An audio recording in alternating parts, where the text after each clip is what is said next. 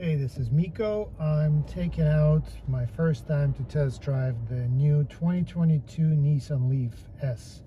So this is the base model. Just want to see how it feels on the road and get an idea of what's going on. Pretty much the entry-level electric vehicle, fully electric. You can look at the controls. Pretty simple, but it's got, you know, the minimum required. This is your shifter. Push to the left and down for drive, push to the left forward for reverse, and then the camera comes on, parking position, start button, climate control, entertainment system, has Apple CarPlay, has Android Auto, so pretty simple. Driver display, you can see you have the actual speedometer, and then you have the electronic display on the left side, shows you the range, the battery, the full mileage, and this shows what's going on with the powertrain. I can cycle through different displays here by controls on the steering wheel. Basically all the car menus on the steering wheel. So I have the audio system, energy situation, tire pressure, and all the settings for the car can be controlled here. So I just scroll through them here. This is where I can make all the adjustments. All right, so right now this is the normal mode. I just started and went off. Adjustments that we can make, there's the E-pedal, which we're gonna try a little bit later, and economy mode. So you can see how it accelerates, nice and quiet. I'm not going on the freeway yet. We'll see how it goes. Wanted to take it more to a residential area and go up the hills, because that's what a lot of people are concerned with, on how this car performs in the hills, so we can give it a try. Compared to other electric cars I drove, so right now in the regular mode, it drives more like a regular car, as let's say compared to BMW i3, which is, you know, what I had experience with. So it doesn't have that one pedal driving feel in the normal mode. It cruises, there's a little bit of pullback, but other than that, it cruises pretty much like a normal car. So we're cruising along, and might as well, I'm going to try the E-pedal, see what happens. So this is this control. So now the E-pedal is on, and right away it feels like it pulls sensitivity of the throttle, and this will be more like basically one pedal driving. So when I take the foot off the gas, you can see how it slows me down. Fairly aggressive, again, from my experience, on par with other electric cars, not much different. And this mode is what allows you to basically drive the car more or less with one pedal. So right now we're coming up to a stop sign, and I'm just controlling the pedal. I'm not touching the brake. Okay, I have not touched the brake. Come to pretty much a full stop, accelerate again. It's really convenient for one pedal driving. All right, give it a little push to pick up, so you can see how the acceleration works. Right now we're about 40 miles an hour, good city driving feel. Steering here is responsive. You know, just not something you even have to think about. It just works fine.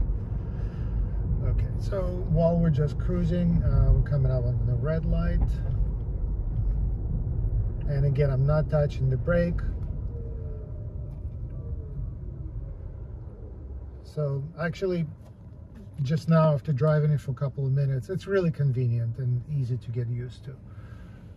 Okay, this is the street. I'm going to try to get more up in the hills and maybe get on the highway, so we'll see how that goes.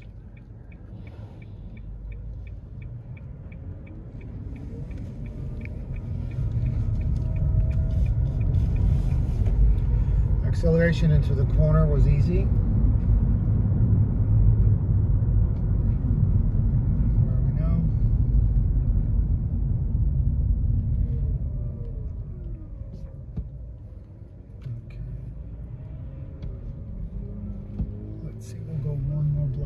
Way and see what happens. I want to go up in the hills to try it out there. Another thing I haven't tried is the economy mode, Eco, so we'll get there in a second.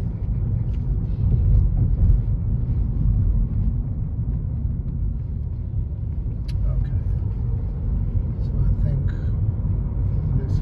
this will be easy to go from here.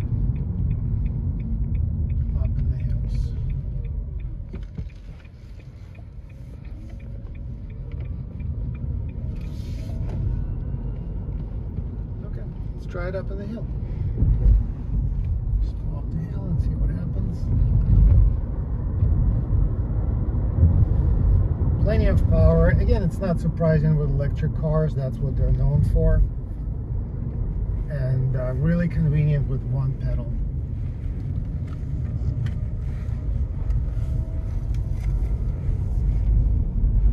Nice and zippy, great car for city driving. Absolutely no problem here. Let's see.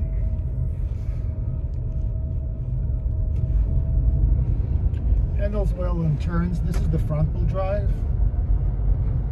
A lot of power. I hope my camera guy is not getting car sick. You okay? Yep.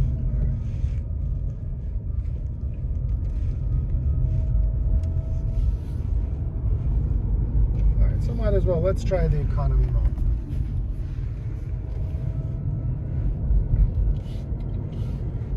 Okay, so drives the same, takes a little bit of the sensitivity of the accelerator. Other than that, feels just fine.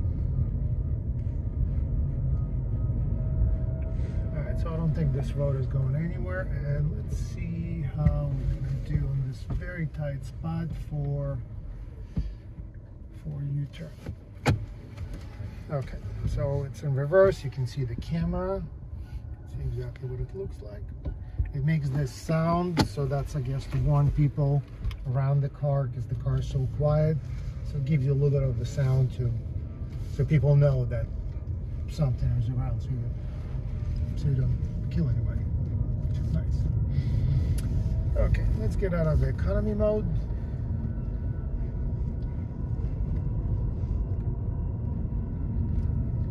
So now going a little bit of, we're going to go a little bit downhill. We'll see how it feels with this. Which way did it come from? I think it came from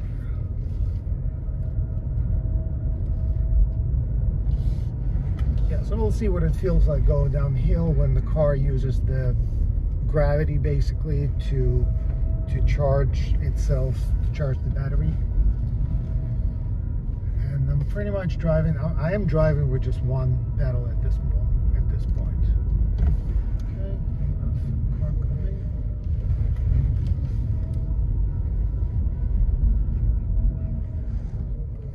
Okay, so even going downhill, it pretty much stops the car right now. And I'm gonna try it again. As long as, okay, that's a steep hill going down. So I'm not touching anything, not holding the brake or the gas, and it kind of rolls down and aggressively slowing the car down as well. Okay. Let's see what else we're going to try. So maybe here we can go a little bit faster, not much faster, but I just want to give you a feel of what it feels like.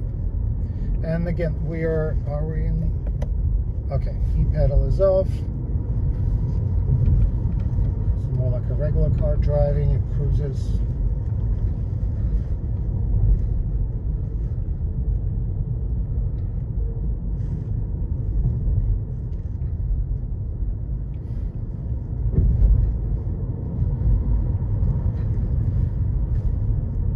So basically this is it. And the whole point of this car, this is an affordable car that's easy to drive. You don't need to know a lot about electric stuff. You don't need to know about electricity. You do need to know how to take care of the charging, and that's pretty easy to find out how it works.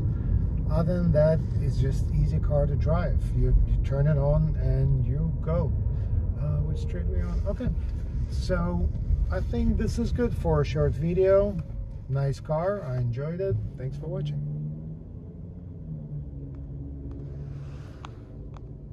Not stopping.